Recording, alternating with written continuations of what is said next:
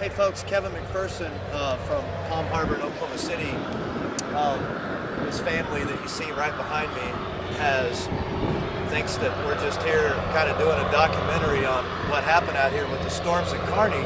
Seems like a lot of folks in rural America have been forgotten, other than, you know, the storms that happened there in Oklahoma City and more. But we found through a pastor that this family needed some help, and this family has no idea that with your help and with raising money as we're getting donations for this family, on Monday we're going to hand these folks a check, but it's up to you guys on how much we're going to be able to help with.